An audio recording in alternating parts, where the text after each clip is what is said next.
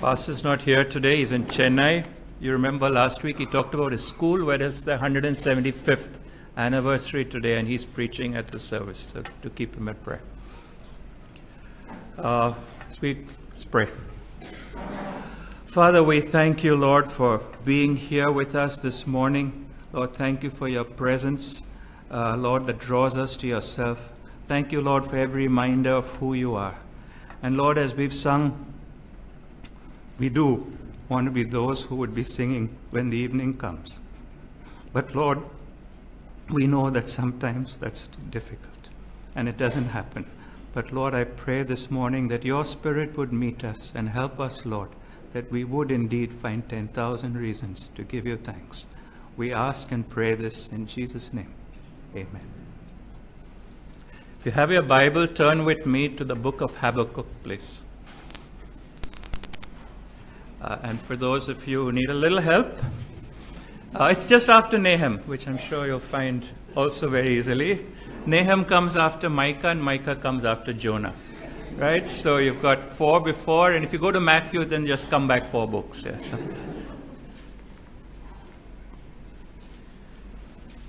Habakkuk, it's a small prophet, 3 chapters, and won't read it, but we'll go through it and pick up verses as we go through it for sake of time. The context of the book of Habakkuk, it's written in about 600 BC. And but as we look at it and as we read it, it could very well have been written today. And horrible things are happening to the prophet Habakkuk as he looks at it. If you know some of the history, the good king Josiah had died, been killed in battle. And the bad king Joachim was now on the throne. And perhaps Habakkuk looks and he says, well, how come the good king dies and the bad king is ruling? And perhaps we can relate to that too, because life doesn't seem fair, and those who shouldn't be there seem to be in authority, and those who should be there are not. And like Habakkuk, we too might be crying out for relief. We're trying to understand, because all that we've been asking and all that we've been praying for, we don't seem to get any response. And like we sang, it's hard to really sing, and to really honestly give thanks to God. And we cry out and say in those situations, God, where are you? Like Habakkuk cries out, how could you allow this to happen? And I would submit to you this morning that perhaps that's exactly where God would have us be. That asking that question is really what God calls each one of us to. Because when we come with that question and we can grapple with it, right? We don't park it, but we grapple with it. God, where are you in the challenges of life, in this world that's around us that doesn't make sense? Then we understand and we have something to share with others around us who are also grappling with that same question. Because the world needs those who feel the pain personally. The world needs those who have gone and understand what the challenges are. Not just an academic response, but who can relate to it firsthand, to what sin has done in our lives and into the lives around people around us and in the world around us. And those people who relate to that, who understand it, are prophets. And I believe God has for us this morning 3 things I want to leave with you. Those who've done marketing, remember the 4 P's? Well, I'm going to just leave 3 P's with you this morning. First, what does it mean to be like Habakkuk, to grapple with it, and to see ourselves as a prophet? But then the promise that God gives.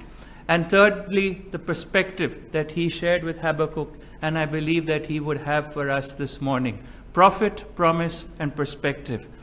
And who is a prophet? Sometimes we have this image of, somebody like John the Baptist, looks a little weird, walking around, dressed funnily. But that's not who it is. The person is prophet is a person who burns with passion, who gets a sense of the horror, that things are not right as they should be. And that's the kind of person the Lord is looking for. And I believe for those of us who've been in a place like this, so when God takes us through, he doesn't take us through it for no reason. He takes it so that we can understand and we can deal with it, and then we can speak and share his truth to others as well. There's no coolness in the life of a prophet. The prophets burned as they spoke. Let's just read how Habakkuk starts his small prophecy, chapter 1, reading verses 1 to 4. This is the message Habakkuk the prophet received. Lord, how long must I ask for help and you ignore me? I cry out to you about violence, but you don't save us. Why do you make me see wrong things and make me look at trouble? People are destroying things and hurting others in front of me. They're arguing and fighting. So the teachings are weak and justice never comes. Evil people gain, while good people lose. The judges no longer make fair decisions. Sound like the world we live in? Sounds like what the newspaper says every day. And as Habakkuk looks at that, he's angry. He sees the sin, the debauchery that's around him. And he sees Babylon right on the horizon coming in towards this land which God had promised to his people, threatening to overwhelm and destroy everything. And he asks God in that situation, God, where are you? And perhaps you and I can relate to that this morning. Perhaps we too, or you and I, are in that place where we're actually a little angry with God this morning. God, this is not supposed to happen. This is not what your promises told me. This is not how it should be shaping up. But we have to engage with that. Let's not step away from that place. That's a place that we can be in, and God can relate to us and speak to us in that place. Rabbi Zacharias says to walk away from one's faith because of unanswered questions about evil is to walk into a storm of unanswered questions about good. The question is this morning, do we burn as we see the wrong around us? More than just righteous indignation that it shouldn't be there, but that, God, why? Do we grapple with it? Do we ask God to give us the reason, a sense behind it? Because biblical people should burn, prophets burn. And the first thing that I would leave with you this morning is that if God's called us in that place as prophets, we should be burning. But prophets also diagnose. They don't just burn. They look into the situation and they try to understand, what is God really doing? What's below the surface? We live in a culture that's very superficial. We celebrate beauty. We celebrate wealth. The Fortune 500. We never have the Fortune bottom 500, right? Everything. We look at the biggest, the largest, the brightest. But prophets look below the surface. What's at the foundation? What's below? And there's no instant cure. But with the long view, if we're as prophets, we need to know and see as Habakkuk did. We look at our history and we look at God's purposes for the future, and then we can explain where all this is headed. We know that God's placed us in this time of history, in this place. As we look back and we look forward, we know that there is a plan and a purpose. Look at chapter 2 as it starts. He says, I will stand like a guard to watch and place myself at the tower. I will wait to see what he will say to me. I will wait to learn how God will answer my complaint. As a prophet, he asks God to explain it to him so that he in turn can explain it to other people. And the Lord answers him and says, verses 2 and 3, he says, the Lord answered me and says, write down the vision, write it clearly on clay tablets so whoever reads it can run to tell others. It's not yet time for the message to come true, but that time is coming soon. The message will come true. It may seem like a long time, but be patient and wait for it, because it will surely come. It will not be delayed. God is working through history, but his sense of history is a long term. He will not be hustled. He will not be rushed. And we as God's people, like Habakkuk, have to learn to wait. He will come. But even when the sky looks like it's falling, we can trust God for what the appointed time will be in the tomorrow of history. And so Habakkuk looks from the tower and he looks at the present generation, and with the Spirit's help, he's able to discern what are the challenges, why are the people in the place that they're in. And he lists a couple of things down. In verse 4 of chapter 2, he talks about the pride and arrogance of the people. They think they're running the world, and that sounds very much like what we have each day around us. Verse 6, he talks about woe or terrible, depending on the translation you've got. And he says how terrible it will be for the one who steals many things and gets rich by forcing others to pay for them. Sounds familiar? Verse 9, he says how terrible it will be for the nation that becomes rich by doing wrong, thinking they'll live in a safe place and escape harm. Verse 12, how terrible it'll be for the nation that kills people to build a city, that wrongs others to start a town. Verse 15, how terrible for the nation that makes its neighbors drink, pouring from the jug of wine until they're drunk, so it can look at their naked bodies. And verse 18, he says, an idol does no good because a human made it. It's only a statue that teaches lies. The one who made it expects his own work to help him, but he makes idols that can't even speak. Habakkuk looks at it, and he looks at the situation around him, and he diagnoses this world that he's in, and he sees the challenges that are below the surface. And as we look at the world around us and where we are at, I think we grapple with exactly the same issues. Perhaps a lot of the things that we are in are because somebody else is unfair, because somebody wants more than that's their share, right? People who, as he says, who buy security by putting their family nest beyond the reach of danger. We all deal with that, right? People think we can grab so much that I'll keep myself beyond the reach. Idolatry again. For me to gain, you must lose. A system that allows the rich to get away with murder because they can afford the most expensive lawyers. And that laughs at sin around us and immorality. And it's depressing as we look at it, right? And we can say, well, what do I do? It's too much for me. I give up. Let me go into my corner, pull the shutter down, and just wait out my days. And we can do that even in our smaller spheres of influence, right? It's there. Whatever we're in is too challenging. The easiest thing is to just close the door and try and, just let it pass. But God's calling us as prophets to grapple with it, to speak to these things, to understand what is His heart, what is His mind, how does He see it. So prophets diagnose the situation, and then we respond. But prophets also give hope. They don't just look at it and understand all that's wrong, but they give hope. And as they give hope, and what does he get? In verse 4, we have that wonderful verse that we know so well. But the righteous will live by faith. Yes, things are going wrong. Yes, things are bad all around us. But there is a way for us to live as God's people. The righteous will live by faith. The man or woman of God will live in response, will be able to navigate through life, will make choices and judgments based on his or her faith. And that's the hope that prophets give. And that's the promise that God gives Habakkuk, and I want to share with you this morning, that the righteous will live by faith. How do we cope with a world where the answer is not what we want to hear? Habakkuk didn't get the answer he wanted. God told him it's going to get even worse. The Babylonians were going to come and they were going to destroy the land and they were going to take everybody away. But he gives him the promise that the righteous will live by faith in the middle of the bad news. But what does it mean to say that the righteous will live by faith?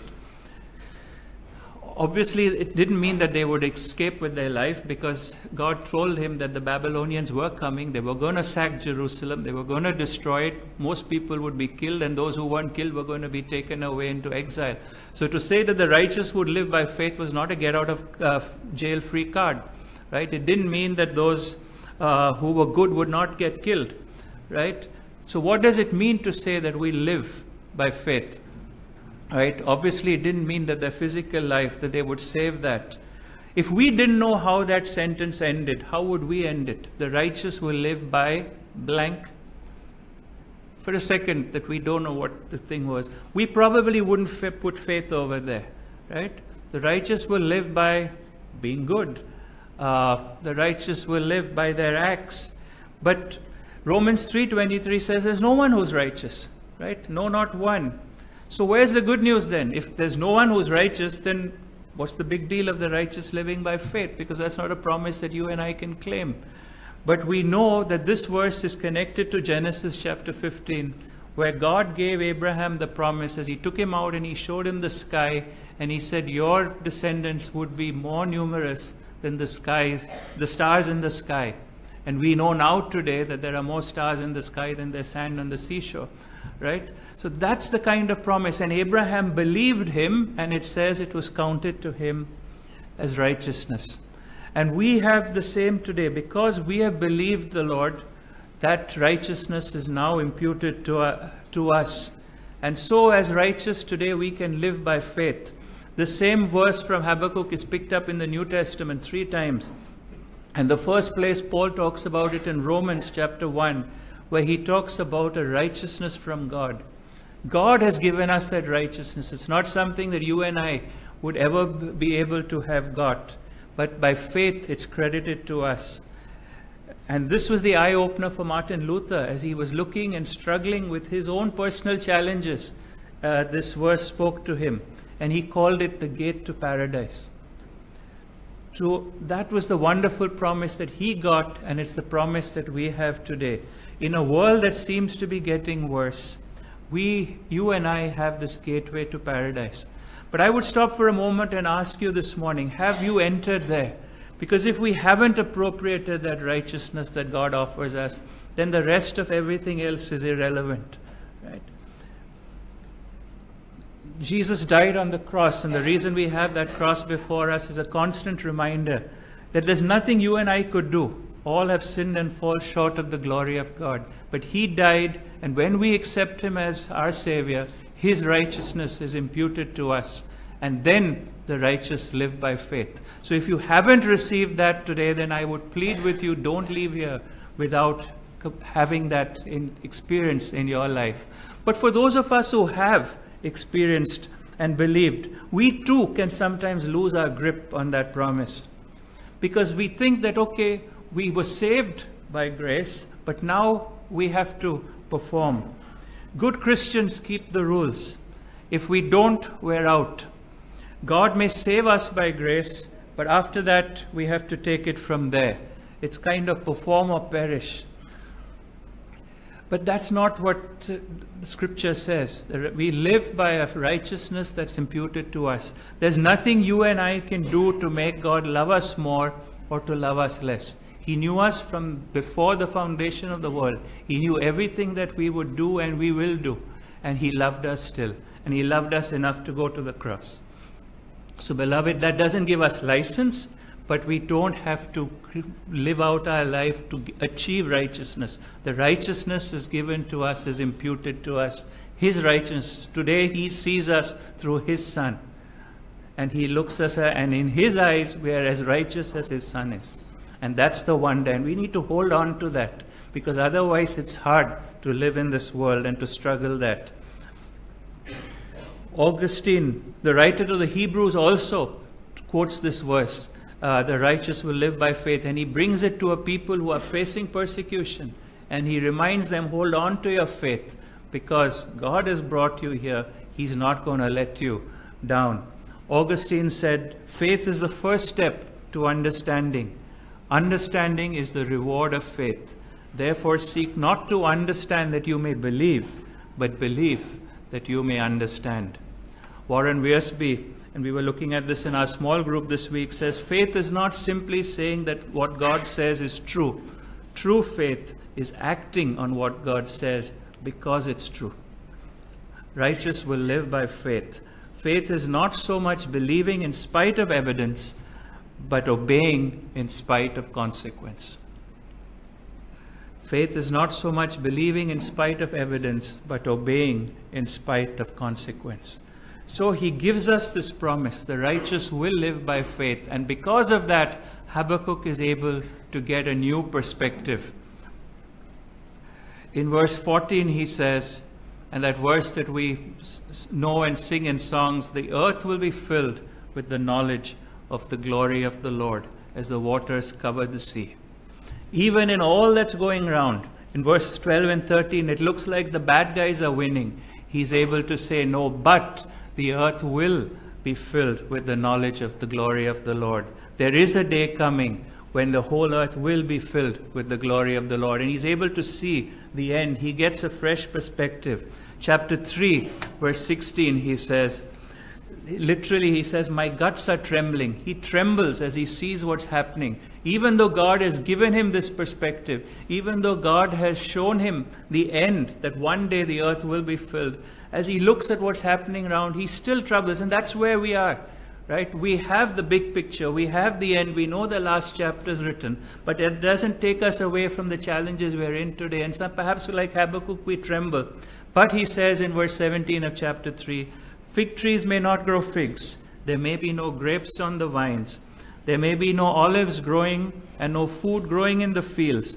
There may be no sheep in the pens and no cattle in the barns. What's he saying there? As he grapples with this, as he trembles, he says, well, even if the worst happens, and I've often read this verse before, and I just thought it was great poetry. But no, he's describing in ascending order the challenges that are going to come on his people. He says, even if there are no figs, figs were a fruit, a delicacy, right? And he says, well, if the figs don't blossom, we'll miss it, but no great privation, right? It's a delicacy. It's something nice to have, but not absolutely essential. Then he says, but there are no grapes on the vines, and grapes were primarily used for wine.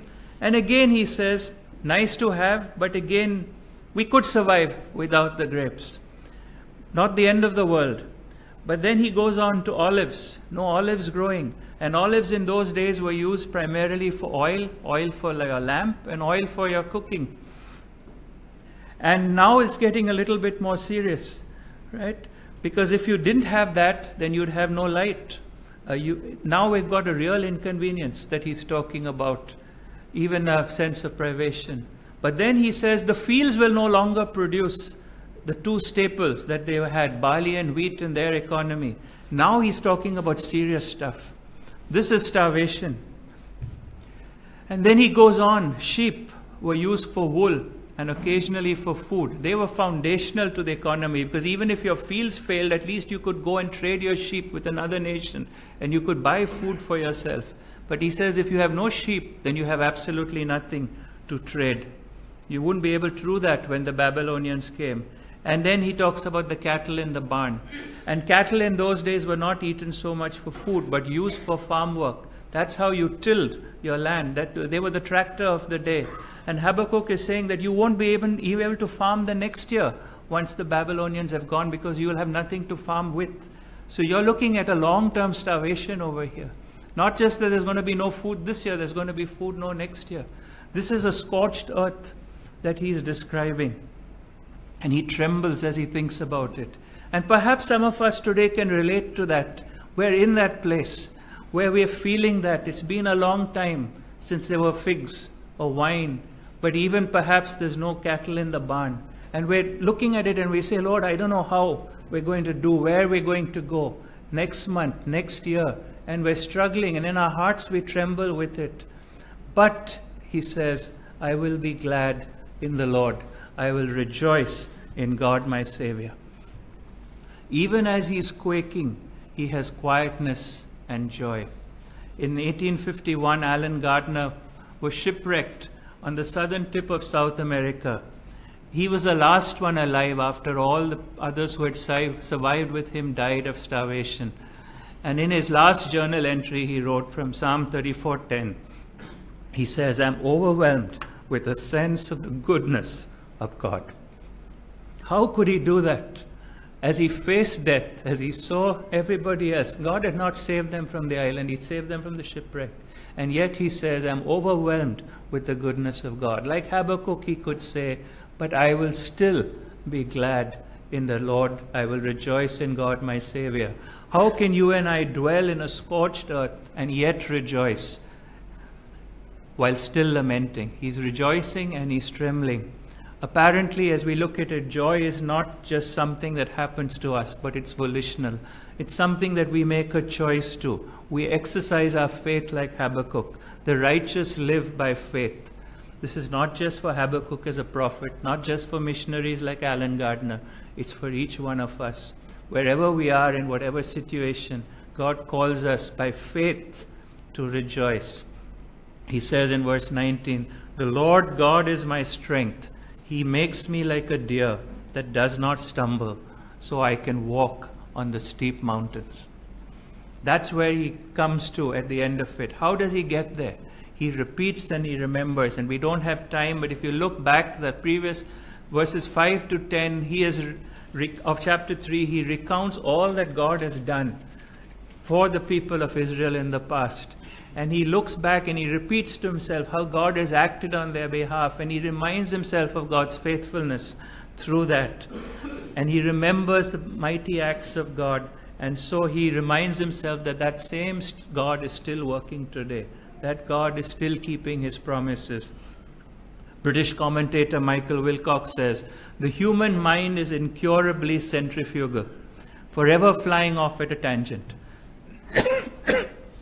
It must be brought back to the great central truths of the gospel over and over." And I can relate to that. We forget so easily. Our minds must be literally made to concentrate. Repeat and remember. That's how Habakkuk exercises his faith. And you and I have much more history than Habakkuk had. We have the cross before us. We have seen all that God has done for us. We know all that he's done in the 2,000 years since the cross. We have this great cloud of witnesses, as the writer of Hebrews says. Habakkuk didn't have that, but we have that today. And so we too, like him, can repeat and remember. Then we can walk on high places. He makes our feet like a deer. In the ancient world, the high places were prime real estate because they were safe. You remember Edom thought they couldn't be reached because they lived high above. But from there you could look down and you could see everything. It gave you a perspective. But it was dangerous to get to because it was up and it was a bit precarious. That's why you needed to be like a deer to get there.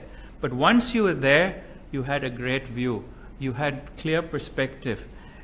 But you needed the sure-footedness of a deer to reach there.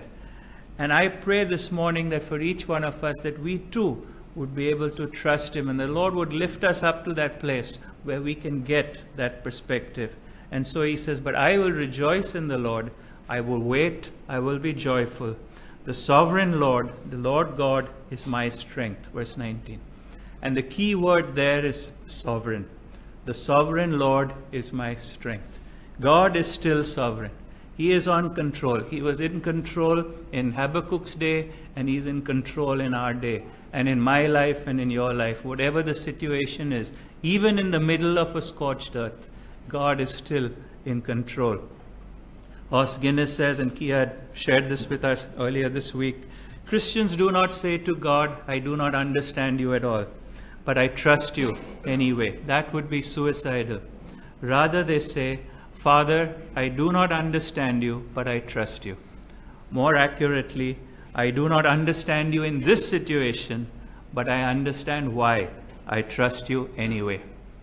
It is therefore reasonable to trust even when we do not understand.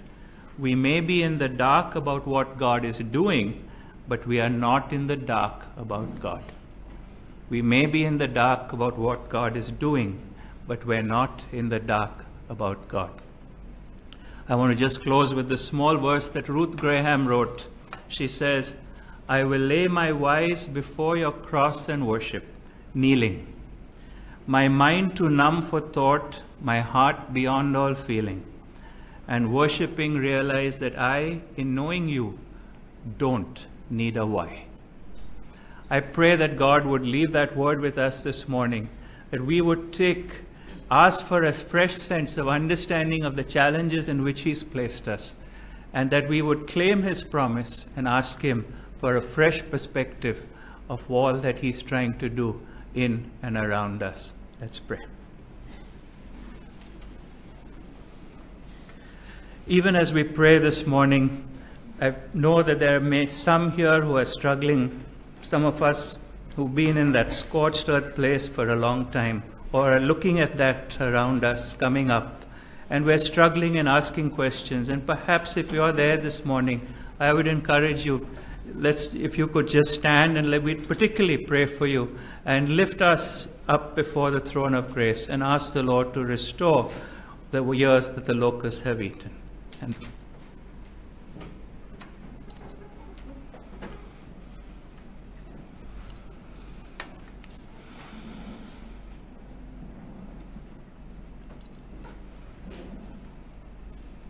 Father, even as we continue in your presence, Lord, we particularly, Lord, as we stand in your presence, we bring those who are standing. And Lord, ask, Lord, for a fresh, Lord, perspective. Lord, we ask, Lord, I pray that for each one of these, that they would have a sense from you, an understanding of, Lord, what you're doing in and around them and in their life. Lord, I pray that the promise, Lord, that they will live by faith would be true, and precious to them, Lord, and that would be a constant reminder. And Lord, I pray that you would give them a clear perspective. Lord, lift them up, as it were, on higher ground, so they can see, Lord, what you're doing. Lord, we know that you are God and we don't understand everything. But Lord, I do pray, Lord, that you would just give us a little bit of a sense of vision and perspective of what you are, and the knowledge and assurance that you are in control. And I pray, Lord, that you would bring back, Lord, where the figs have gone, where the wine is gone, Lord, where the sheep and cattle have gone, that you would restore, and that you would bring a fresh season, Lord, of fruitfulness, and restore, Lord, all that the locusts have eaten. And for each one of us, Lord, I pray, Lord, that your faithfulness would continue, that you would help us indeed to live by faith as we go out into a world, Lord, that is so much like what Habakkuk had. I pray, Lord, that you would give us your sense of what the world is on your heart and how you would have us respond to it. This is our prayer, Lord. We ask for your peace and assurance. In Jesus' name, amen.